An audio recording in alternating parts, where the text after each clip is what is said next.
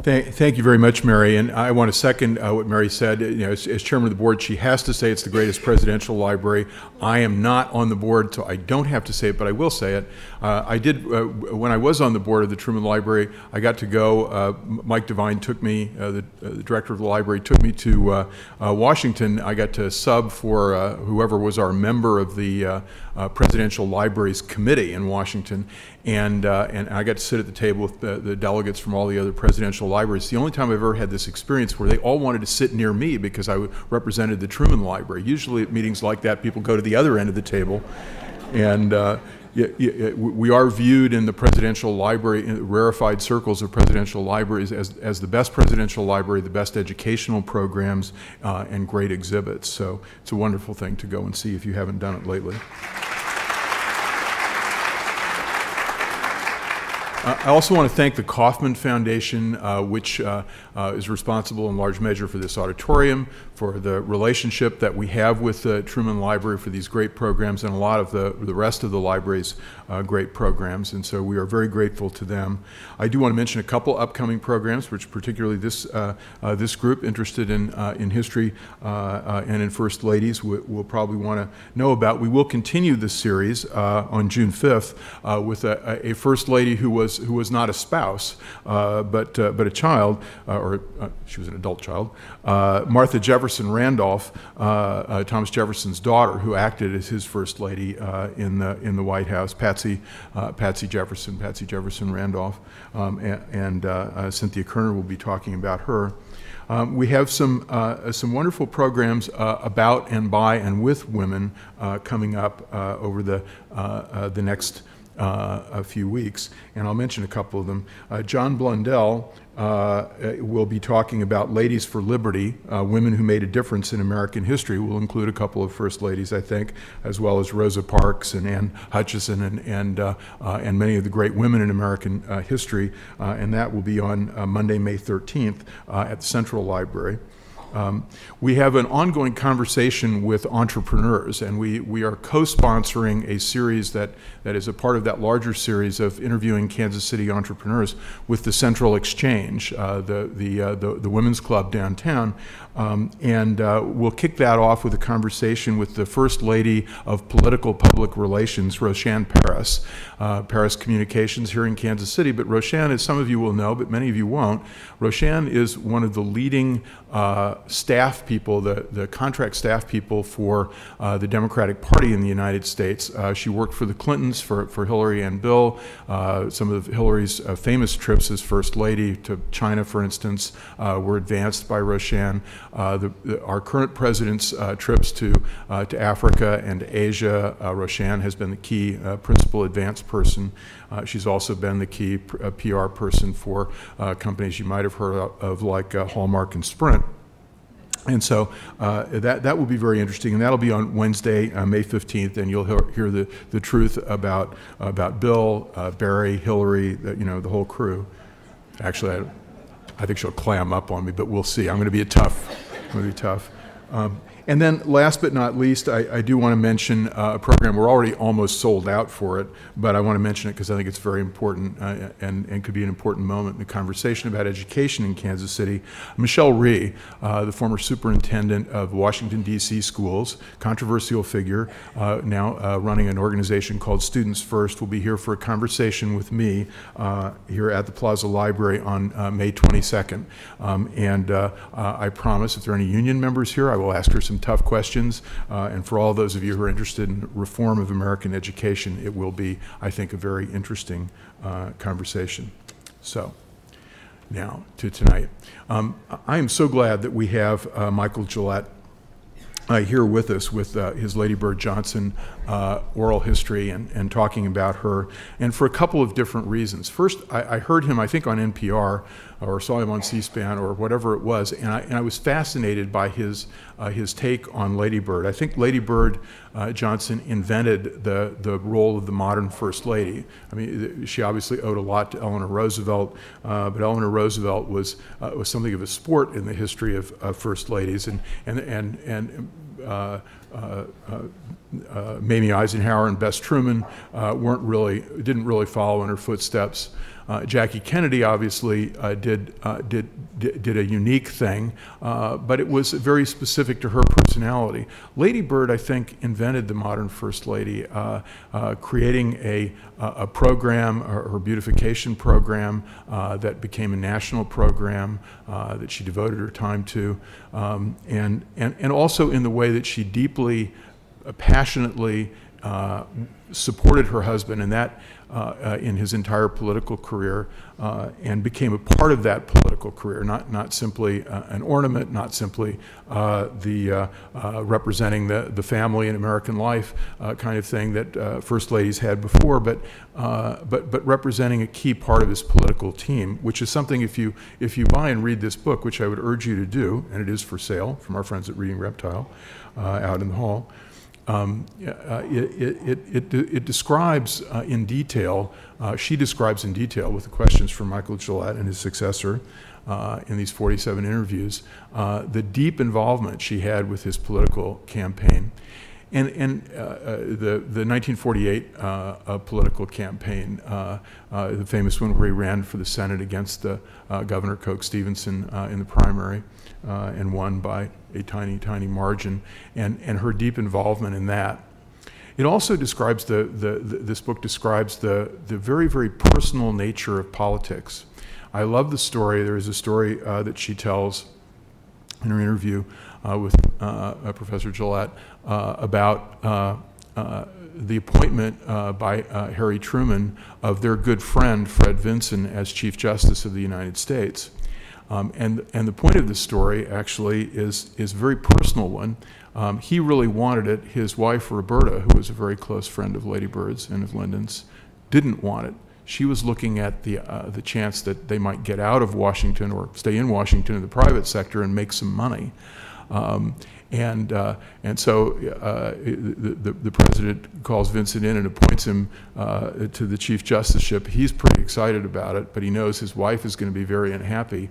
But traffic is heavy. He doesn't get back home before it's on the radio, and he comes to find her sobbing in bed. She's taken to her bed and she's sobbing because there goes the money for retirement, the money to handle illness, the country clubs, etc. And Lyndon is called in. Lyndon calls everyone in, and finally Lady Bird has to show up to solve this problem with Roberta Vincent. It's a fabulous story, and there are many, many, many fabulous stories like this, some of which I'm sure we'll hear from Michael Gillette tonight. It's a great look at the inside of politics, the inside of what turns out to be a much more human story than we're given on the front pages. Michael Gillette is a Texan by birth, as well as I think by passion, from what I can tell. Born in San Antonio, he got his PhD from the University of Texas in 1984. Has been on the staff of that second best presidential library, the LBJ Presidential Library, as chief of oral history and acquisitions, which is how he began to do 600 oral history interviews, including 37 of the 47 oral histories with Lady Bird. He's done them with Hubert Humphrey, Russell Long, Sargent Shriver, Larry O'Brien, Joe Califano, Ellsworth Bunker, etc. The National Archives stole him back to Washington, where he became the director of the Center for Legislative Archives at the National Archives, thereby in charge of the Senate Archives and the House Archives, and eventually returned to Austin as the executive director of Humanities Texas, the state affiliate of the National Endowment, much as our Missouri Humanities Council is the Missouri version of that. He's put together a really wonderful book and has a wonderful story to tell about Lady Bird Johnson, who I believe invented the role of the modern First Lady. Michael Gillette.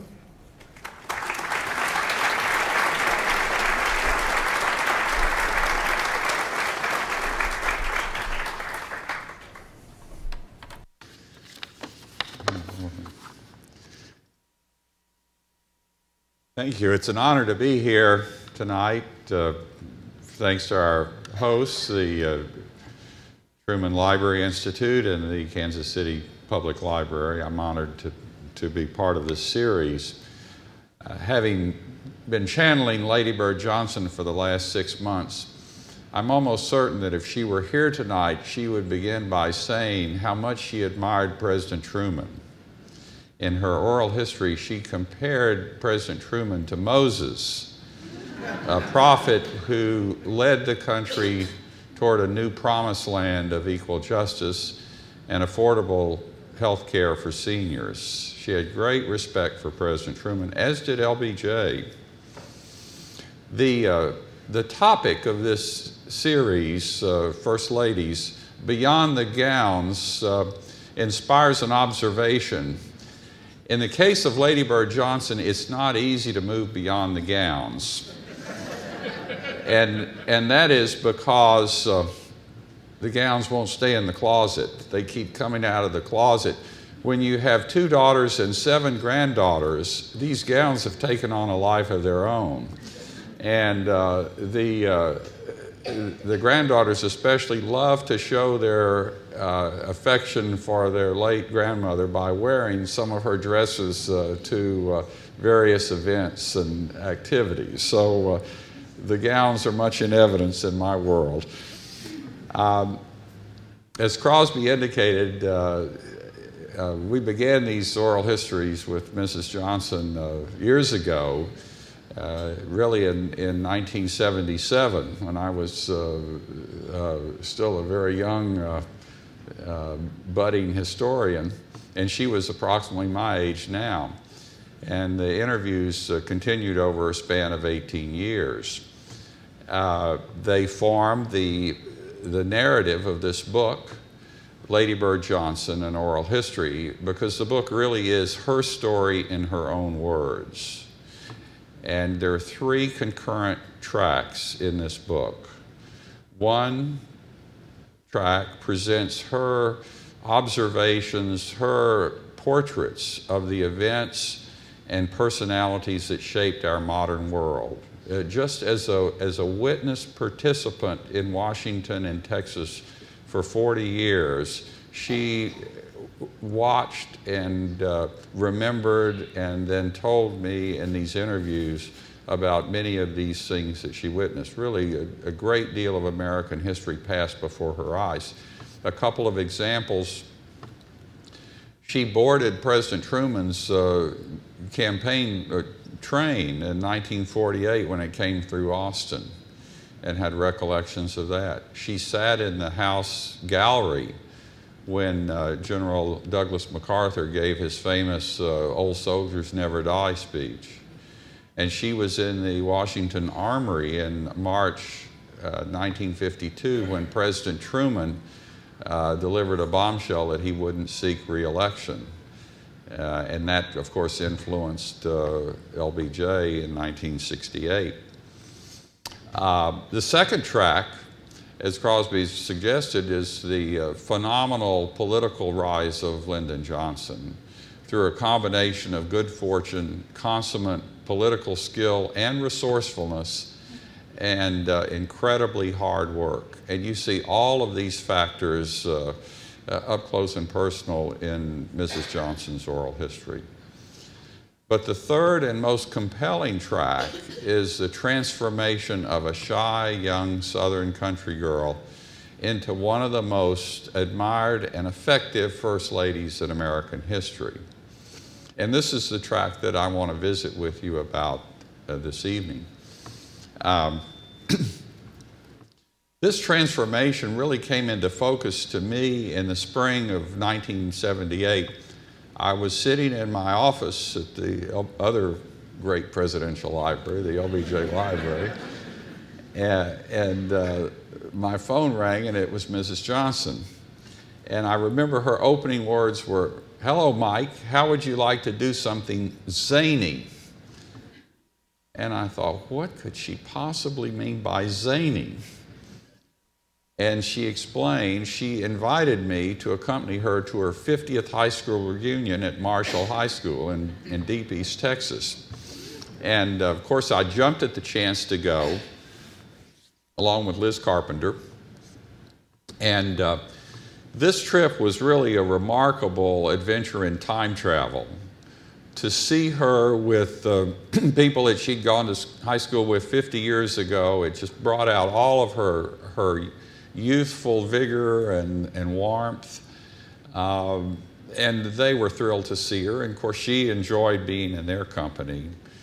But she was no longer that shy country girl who dreaded the prospect of having to give a high school graduation speech, and was vastly relieved when two of her classmates outranked her, sparing her that terrible assignment. At the reunion, she gave a wonderful talk, filled with humor and nostalgia about the times that they had shared together. But the trip also included stops at some significant landmarks from her youth. We went to the Brick House, the antebellum plantation house where she had been born in Karnak, and we stopped at the little country cemetery in Scottsville where her mother was buried when Lady Bird was only 5 years old. And finally, we climbed into John boats and ventured out into Caddo Lake with its majestic cypress trees laden with Spanish moss. And that brought into focus what a spectacular setting she had grown up in. And it was easy to see how her love of nature and natural beauty was fostered in this gorgeous setting. And she attributes her love of beauty to spending all that time in the forest and in Caddo Lake around Karnak. But that setting also imposed tremendous isolation. She didn't have many friends. There weren't many children her age. There weren't many adults her age either. And that imposed isolation really instilled a self-reliance in her. And it also instilled a love of reading. She became a voracious reader, and that served her well in later life. Now I want to fast forward, and let's look in on Claudia Taylor's life in 1934. Mid-1934, she has just graduated from the University of Texas with her second degree, this one in journalism. The first one had been in history. She's also earned a teaching certificate, and so she could be a school teacher, and she's taken typing and shorthand courses so that she can be a secretary. But she has no career plans. When I asked her in the interview what she planned to do, was she going to be a reporter or a school teacher, or was she going to be a secretary? She said, I didn't have any plans. I was just going to go where fate led me, almost as if she was a spectator in her own life. And what was lacking was ambition, the kind of ambition that gives direction and drive and purpose to life. She was smart. She was conscientious, but she wasn't really motivated to do one thing, and thought perhaps she might get married. But all this changed in September 1934, September 5th to be exact. She went to visit a friend in the state capitol, and while she was there was a chance encounter. A young man named Lyndon Johnson walked in. They went and had drinks. He invited her to have breakfast with him the next morning, and then they rode around Austin all day, and it was on that drive that he asked her to marry him. Rather sudden, not wasting time. And I'm going to let you hear her description of that whirlwind courtship. And this is about a 2-hour conversation, but it's only going to take about 5 minutes. But you're going to hear her mixed emotions in confronting Lyndon Johnson for the first time. So play track 1, if you will. I know there was something electric going, and then he did ask me to have breakfast with him the next morning, and that I was sort of unsure whether I wanted to or not, and didn't call to make it firm. and I started by to see Hugo Cuny, whose office was next door to the Driscoll. And there was Lyndon sitting in the dining room on the other side of this big plate glass window where I was just walking past, and he looked up and flagged me down, and he was there waiting for me, and I don't know whether psychologically I intended to, all the time I meant to go or not. In any case, it was a near miss. After breakfast, and somehow after the architect, and it is vague, we did get in his car and ride and ride and ride, and he did a great deal of talking. Well, how was he different from the other young men that you knew at this point? Was there anything distinctive about him that struck you right off? Well, he came on strong, and he was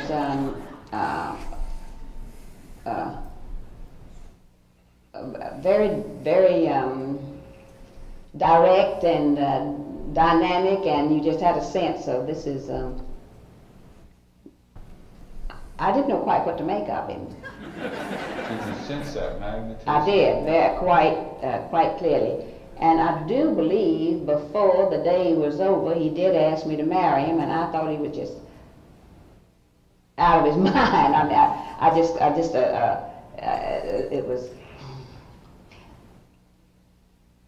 it was very,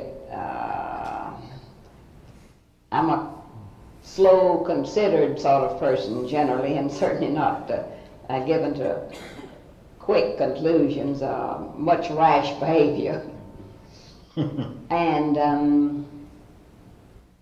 do you remember where you were when he proposed? Were you still riding around in the car? we were, and we rode around all day long, and during part of it we did drive around to some of my favorite haunts, which were the lovely little country roads around Austin, where there were these clear streams running over the white rocks and chalky limestone, and it was exciting. It was intensely exciting, also a little bit frightening, because I was far from sure I wanted to know him any better.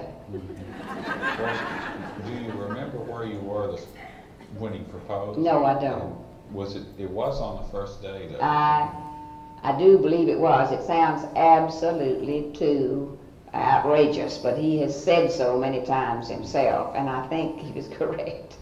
I read that when he proposed, you didn't say yes and you didn't say no. No, I didn't. I just sat there with my mouth open, kind of. Well, so he pursued her for 2.5 months, and finally, after a madcap ride across Texas from deep East Texas to San Antonio, she relented, and her normal caution was overwhelmed by Lyndon Johnson.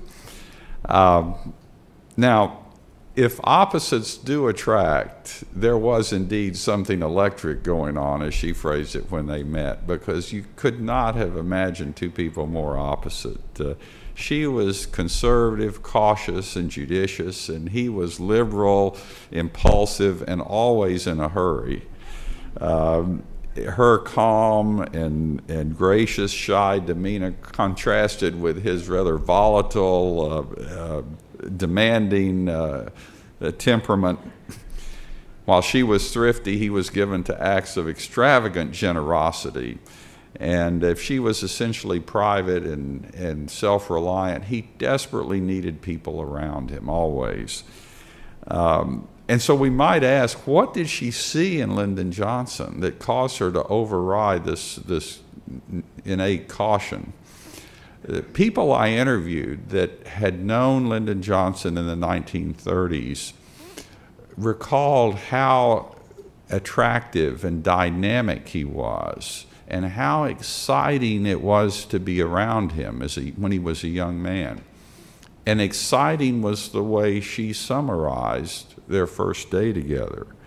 But there was another factor, and that was his just his drive, his forcefulness, his raw, honest ambition.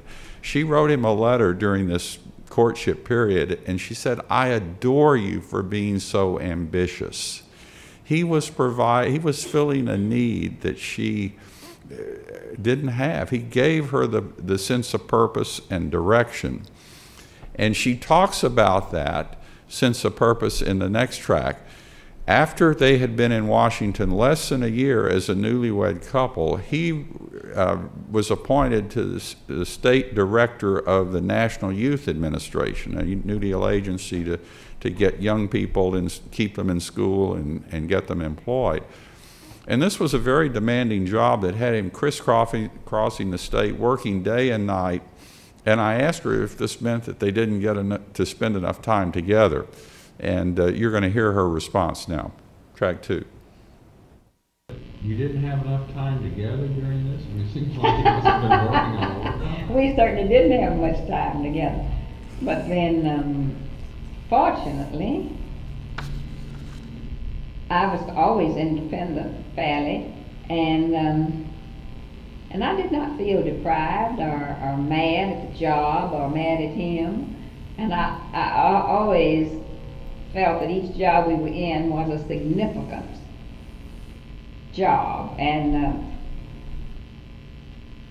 Mayor Traumella used to have a saying, something like, each of us is in search of the significant. And it was satisfying and it was significant, and I wanted it to succeed. I liked being a part of it, although I must say I had a mighty small role. Well, if I had to do over again, I think I would have learned more about it and tried to be more part of it. I Stop. That's whoa. Stop it. That's the third track. Of the newspaper. Thank you. Hold that track. That comes later. Thank you. They're close together.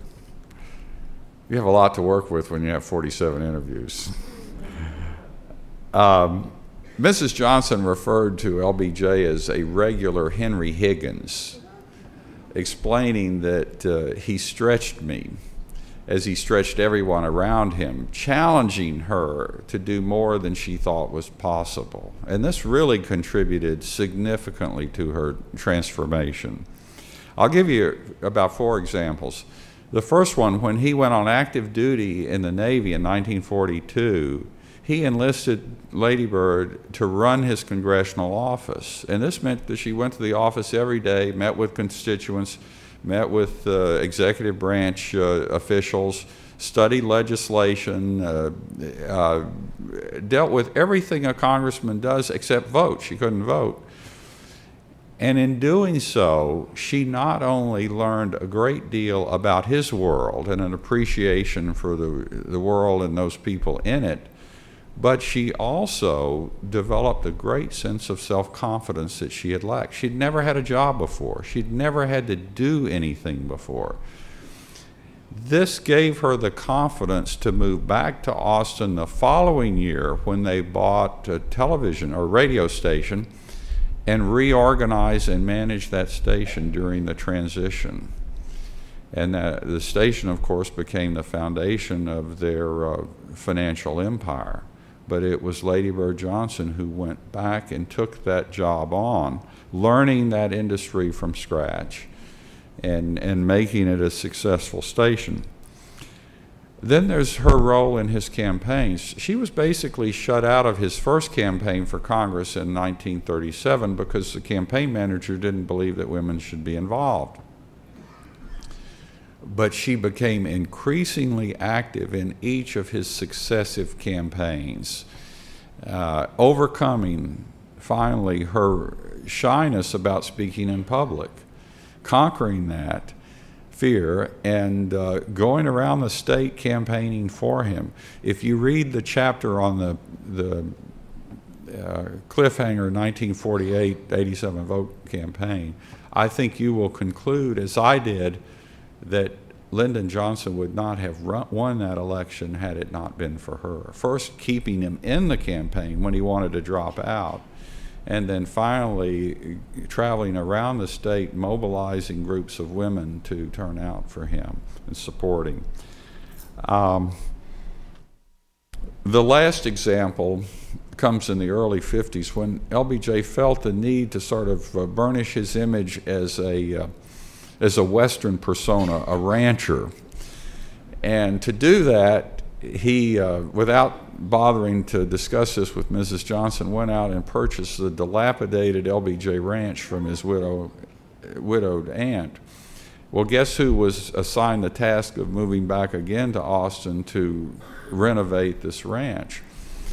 And she took that assignment on and interviewed the foreman and learned about ranch life. And this is a woman that has 2 daughters she's raising. She has a house in Washington and a house in Austin, and now a ranch in Johnson City or Stonewall, and a radio station. So this is multitasking, plus the fact that she's got her husband's political career, and she's a very active participant in that. But the more Lyndon Johnson relied on her, the more he depended on her, the greater her influence became, and the more important she became in his life. I'm going to let you hear one last example of her audio interviews, and this is where she persuades him to buy a house. They'd been married for 8 years and had just gone from one rental to the next, and she finally insists that they buy a house. Play the track 3 now. I hunted the real estate portion of the newspaper, and Sunday afternoon was the time to ride around and look at the possibilities. Lyndon and John Connolly and I were riding around to see one that had been advertised out in right off of Connecticut Avenue in Ellicott Hills, as it was called, at 4921 30th Place Northwest. I wanted to buy it immediately, partly as the result of having waited so long, and partly because I thought by the time I finished doing what I wanted to with it, it would acquire charm, and it had so many basics. I walked out of the house thinking that we had really agreed to buy it. As we drove down the street, I said, Lyndon, when are you going to give him a check? And Lyndon said, well, we're not going to buy it. And I burst into tears, which were very angry tears, something I practically never did. And I said, all I've got to look forward to is one more damn campaign. And I really let him know what I thought of the 14 or so moves we had made. And the, let me see, how many years of marriage would that be by that time? From 30, about 8, close to 8. So he looked shocked. And John looked at him and kind of grinned and says, I think you better go back and buy that house. And they did. The house in 30th Place in Washington proved to be a very important addition to their lives, because now LBJ started bringing home all of his political friends, fellow members of Congress, senators, people from Texas. Occasionally Mrs. Johnson would get a telephone call that I'm bringing 12 people home for dinner tonight, be ready. And fortunately she had this wonderful cook from Marshall, Texas, Zephyr Wright, whose fabulous comfort food attracted the likes of Sam Rayburn and Dick Russell and many other people who were very influential in the advancement of LBJ's career.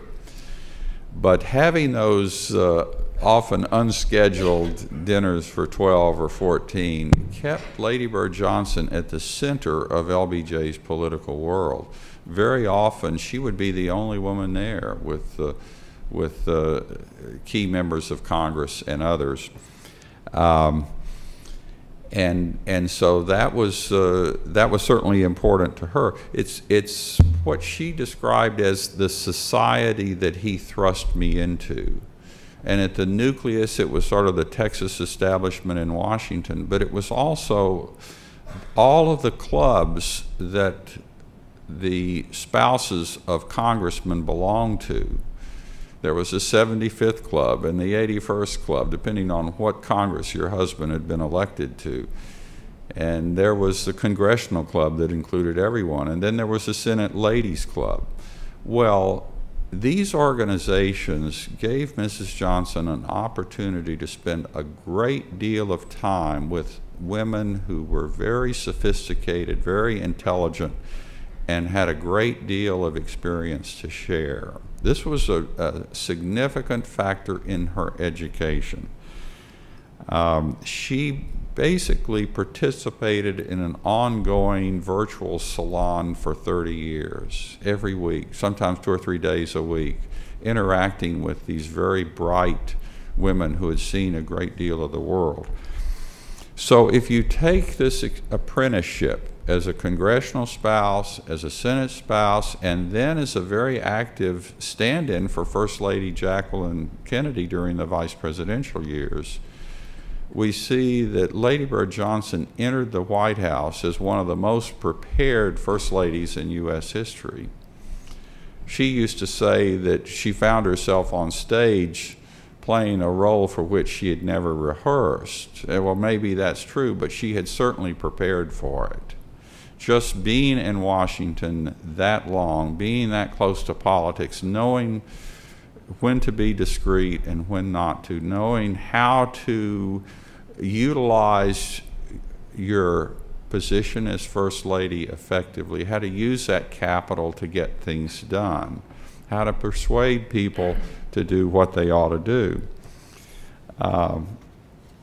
So when she entered the White House, she assembled a professional staff in the East Wing, really the first high-powered professional staff of a First Lady. She also recruited legions of very influential women and men to beautify and conserve the nation's environment.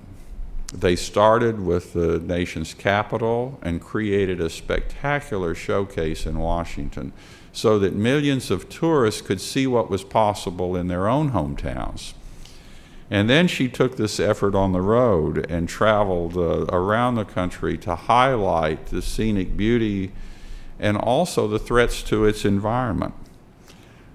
Beautification was a term that she was never happy with. She said they never could find a better term, but it was just one thread in a larger tapestry that included clean air and clean water, green space, urban parks, cultural heritage tourism, and additions to our system of national parks.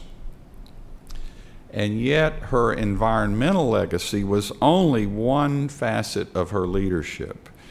She continued Mrs. Kennedy's effort to secure period authentic furnishings and period art for the White House. And in the fall of 1964, she boarded the Lady Bird Special and campaigned through the South for LBJ, becoming the first First Lady in history to campaign independently for her husband. She organized women doers luncheons at the White House to recognize the achievements of notable women. She embraced Project Head Start and gave it the prominence of a White House launch, and that had a lot to do with the success of that program. She also participated gracefully in scores of presidential foreign trips, state dinners, and many other social activities, including 2 White House weddings. And at the same time, she provided LBJ with an island of peace during that very turbulent, heady decade of the 1960s. For historians, she also compiled or dictated a diary, a White House diary of 1,750,000 words. Now tell me that's not discipline to do all of that at the end of the day. So How would we summarize Lady Bird Johnson? Liz Carpenter once observed that Mrs. Johnson was wise to pick beautification as a cause because it's so visible. It's something we can see and enjoy all around us. Mrs. Johnson was always unfailingly modest in assessing her own achievements. The way she expressed it was, I just made a lot of little lists and checked them off one by one. But she did concede that LBJ valued her judgment and that they were better together than they would have been apart. My own take is that she was a strong, smart Southern woman of remarkable warmth, grace, and sensitivities to the needs of others. Her self-discipline, resilience, and great unerring good judgment served her very well in public life, but she never lost that youthful modesty that she'd had as a country girl in Karnak, and she never lost her extraordinary capacity for friendship. And it was really my great good fortune to experience that friendship. Thank you.